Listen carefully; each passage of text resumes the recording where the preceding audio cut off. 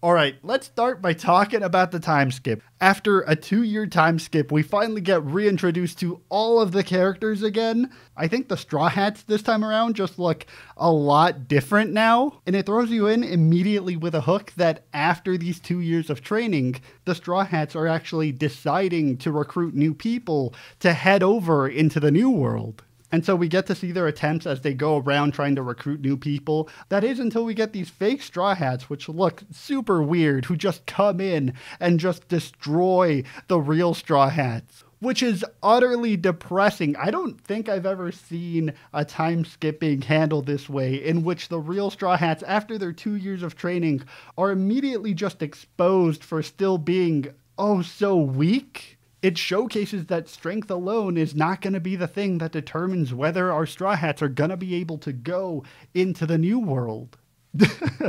that's a dumb bit. I think that's as far as I'm going to go with that bit. Alright, so I have just finished reading Return to SABAODY, and while it does technically end in Chapter 602, I'm also going to talk about Chapter 603 because it's just way too connected for it not to be part of Return to SABAODY. And it is way too disconnected to be a part of Fishman Island. We good? Okay, we're good. Alright, let's start by talking about the time skip. We gotta talk about this. We had just finished coming back from a 2-year time skip. I think time skips are notoriously difficult to pull off because there are a lot of expectations here. Characters on the one side have to change, but they also can't be way too different. Characters have to have done something during the time skip, but not too much, but also not nothing. And honestly, I think One Piece pulled it off pretty well. I don't have complaints about Return to SABAODY.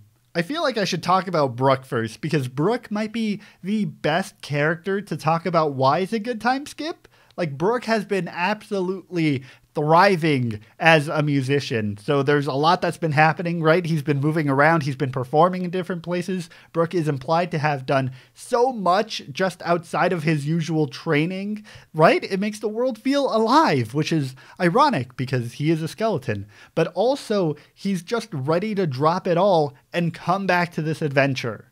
Zoro, I think, is another beautiful example of this. He was last seen with Mihawk, so he's implied to have trained with him, but he doesn't necessarily have to stay on that one island to do it. While there are some characters that did stay on specific islands, I think this is another scenario where not staying on that one island does bring some really interesting stories. Like, what is the story behind the scar on his eye? I like it because it just implies stories outside of what we're shown. On the other hand, Sanji is like the worst example. I'm sorry, Sanji, this boy hasn't changed much. It's fine. It's hard to be perfection visually, but his tone has changed a lot. This boy is just so down bad. He's struggling out here. Sanji went from being a full-on simp to, you better lock this boy up because he can't escape out into society. I wasn't ever really that big of a fan of Sim Sanji. Again, I've said that like Boa is just Sanji done right. And so I hope that we can eventually tone him down just a little bit, For this arc, you know what? I'm fine with him being like this, right? He's getting readjusted back into society, but like, please stop this man. One of the things that I think this arc does really well, though, is quickly reintroduce a lot of their character dynamics just to see how they would interact together after the time skip. I love Sanji and Zoro's interactions here. I love the brotherly, I hate you, but I gotta stick around because you're gonna get lost if I don't drag you back home kind of vibe. Let's also talk about Usopp, right? He went from an NPC who was trying to be the protagonist to just full on being ripped. Nami also got a lot more confident. I feel like both Usopp and Nami are actually ready for the new world. We got introduced to the fake Straw Hats, which I'll talk about in a second, but I think Nami and Usopp could just take those guys down single-handedly. And then we got Chopper, who I liked for the most part. He felt like a weird case though, because he didn't recognize that the fake Straw Hats were fake. I kind of get it. Chopper's more naive. He's looking at humans, which are all pretty weird looking to begin with. It luckily didn't last too long, and we managed to steer the character back to normal. Luffy also had that problem, now that I think about it. So those are just like the 2 to 3 small pebbles in my shoe for this arc. So Usopp and Nami had a lot of really wholesome interactions here. I feel like after missing the crew for just so long, it's nice to finally see them come back together, as well as seeing just everybody's outfit swap. I felt that even more when Chopper actually got involved. I really loved the body expressions between Chopper, Nami, and Usopp. Some other characters here feel like they've changed a bunch. Like Frankie is entirely different. He has leaned into that robot aesthetic 200%. Now, to be fair, there is some questionable design, right? I love the robot arms. I love the build, but I don't like the fact that he's bald. But it's okay. The hair is not gone forever, luckily.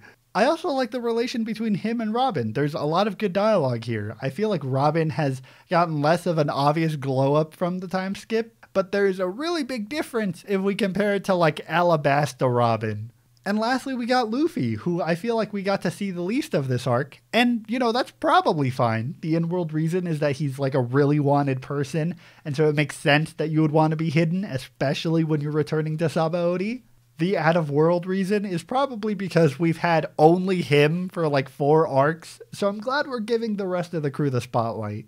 You know, it is weird that this is only 5 chapters. It feels so fast-paced. Like, obviously Sabaody isn't the best place for a reunion, even when the crew actually finally gets together and everyone's like, oh, you've changed. Oh no, you've changed a lot more, right? The narrative is still just pushing the characters along here. By the end of the arc, we barely got to see a lot of their dynamics because we're just pushing them forward, which, to be fair, makes me a lot more interested in Fishman Island. So I actually want to talk a bit about Return to Sabaody's structure. We have the time skip, of course, and we knew all the characters were eventually going to come back and meet up. But here, we have a twist. And that's probably the best way to explain One Piece's writing style. It is what you would expect, but with a twist. But I like this twist. The twist is that there are fake Straw Hats that are also on the island to recruit other pirates. And I love this idea. We have 2 fake Sanjis, but also an entire fake Straw Hat crew,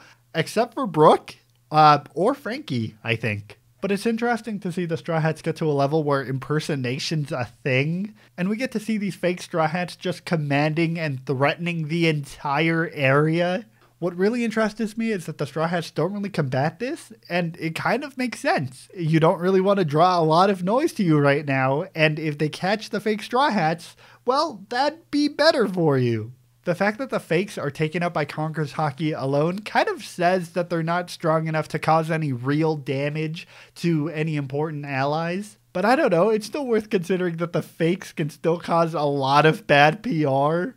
On a completely other note, let's talk about Luffy's Straw Hat and the Thousand Sunny. The Straw Hat has just a lot of connections to Shanks, but also to Luffy's own dream, and so it felt really impactful to see Luffy putting it down and delaying himself for 2 years. The Thousand Sunny equally feels impactful as they both carry the dreams and hopes of the crew, so delaying it and subsequently coming back after the time skip hit even harder. I just think Return to Sabaody is the perfect place to rejoin since there's a lot of similar characters who tried to stop them their last time. We got Robot Kuma, who this time around was one-tapped by Luffy, and then again by Sanji and Zoro, which just immediately shows their growth. And for as brief as it was, I love that we were shown a lot of these connections that the crew has made during the time skip come on in and help. From Weather Pia to Perona to the Beetle Knight to Silvers himself stepping up and giving the crew time to escape. So if Water 7 was the end of the naive crew transitioning over into an actual crew, then I think Sabaody is this pirate crew transitioning over into actually being able to back up what they say and take on the new world. It's a beautiful send-off. Luffy's farewell to Silvers is one of the most touching parts for me, not only because Silvers is officially just betting on Luffy, but also because this arc absolutely dropped a bombshell on me. With the Straw Hat connecting Rogers to Shanks to Luffy, it put so much more meaning behind that Straw Hat. Rogers was looking for someone to carry out that dream, and it's made its way to Luffy. Lastly, let's talk about some of the long-term stakes, right? We got the giant Sharingan guy. I don't really know what his name is. He actually begins giving orders to the Marines to be aware of the Straw Hats again, finally putting them back on the map after this hiatus. But for me, it's not what are the long-term stakes. For me, it's what are the short-term stakes. We didn't actually get that many in this arc. And that's great. It keeps it short. I think the death of Whitebeard puts a lot of stakes already on Fishman Island, which we already know the crew is directly heading towards. From a storytelling perspective, we weren't told anything about Fishman Island this arc. Even if there's so much happening in this arc, even if it's directly where we're going, it's interesting that there are very close strings that are lightly tugging on the plot, even if we're not told. I love that we just know that something's gonna happen and we're just gonna have to wait for it.